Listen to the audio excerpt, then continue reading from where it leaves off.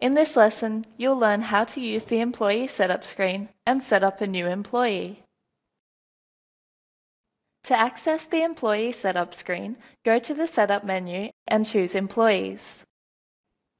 You can come in here at any time to update an existing employee's details, and you can use this drop-down menu to select the employee. Or to set up a new employee, we'll click the New button. We need to enter the employee alias, which can be a nickname if you like, and this is the name that will be displayed on the appointment book. And we'll assign Michelle's security level, which is employee. Now I'll give you a bit of an overview of what's on this screen. So we have the employee's basic details in the top left here, and this is where we'll enter their name, their gender, and their employee's service level. In this second section here, you can enter the employee's contact details and their address if you wish to store that information. The next section is where you can enter your employee's pay details. And we also have the appointment book section in the bottom right corner, which is where you can choose their position on the appointment book.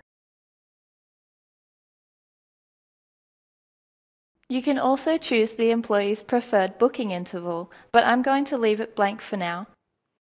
And there's also these checkboxes down the bottom here, so you can leave this box checked if you want the employee to be available for online booking, and leave this one checked if you want your clients to receive confirmations for their appointments with this employee. Now I'll explain these buttons at the bottom of the screen.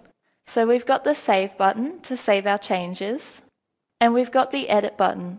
So if I click on that, you can see that we can select an employee group. We can enter a biography about the employee so that your clients can get to know your employees and any specialties that they might have.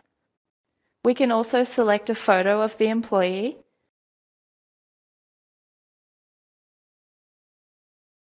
And we can choose to either crop or pad the image to the correct size. And now we're finished with the edit screen, so I'll click Done. The next button we have here is the Capabilities button, so I'll click on that. And this is where we can add the employee's capabilities. Michelle can do standard waxing and massage, so I'll add those across. And click Done.